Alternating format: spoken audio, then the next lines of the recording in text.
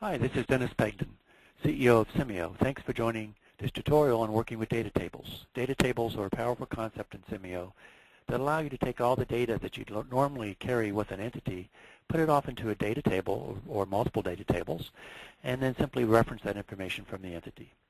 So to illustrate the basic concept, let me take this very simple model where we have parts arrive, be processed one at a time, then depart. We'll have three different types of parts, which we'll call part type A, B, and C. We'll have a product mix that defines the percent of each part type that we're going to have arriving to the system, and we're going to randomly select based on these percentages. And then we have a different processing time for each part type. So let's quickly build this model in Simio. So to do this, we'll get out to source server sync. And connect them with paths.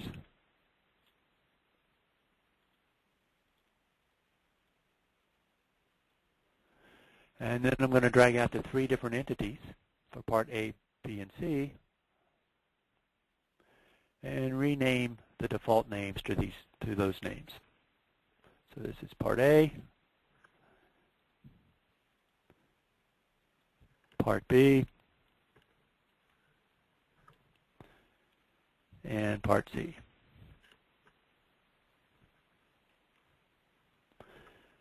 And let me just recolor these. So we'll make part B a blue part, and we'll make part C a red part. So there's our three parts. And of course, if we run the model like it is, they would all be part A's. So all we would see is green guys. So let me stop and reset that. And now we're going to switch to the window called the data window. And we're going to create a data table we'll call part data.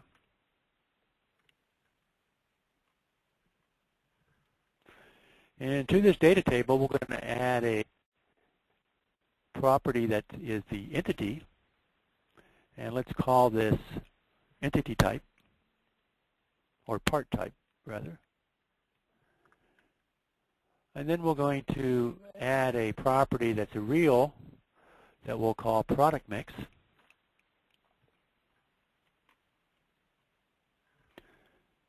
And finally, we'll add a standard property, which is an expression, which we'll call process time.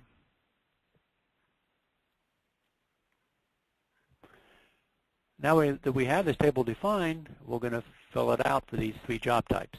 Of course, we could import the data from Excel as well. So the first one is part type A, product mix is 50, and the processing time is 2.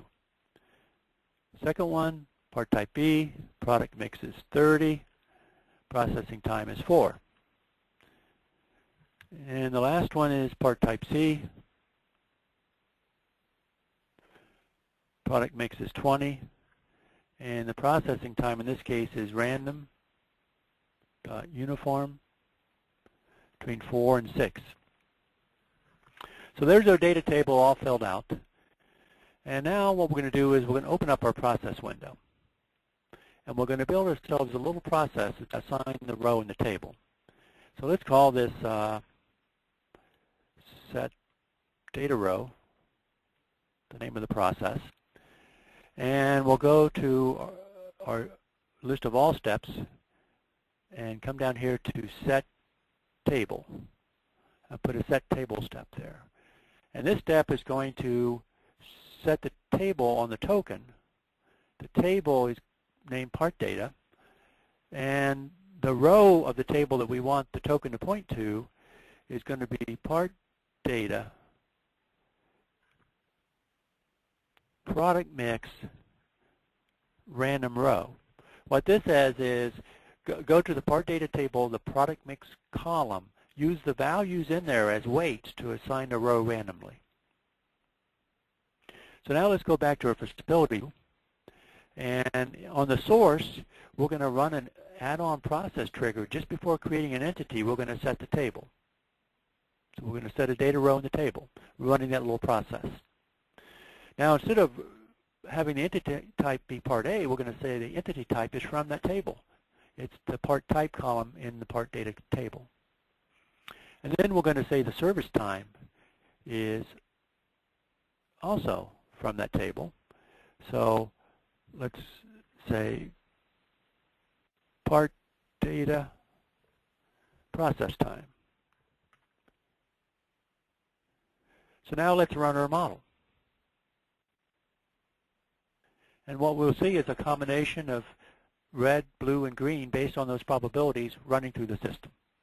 So that's a quick example of how you can take data from Excel or other places, load it into data tables, and then have the entities reference that table and use that as the descriptions of the entity as they move through the model.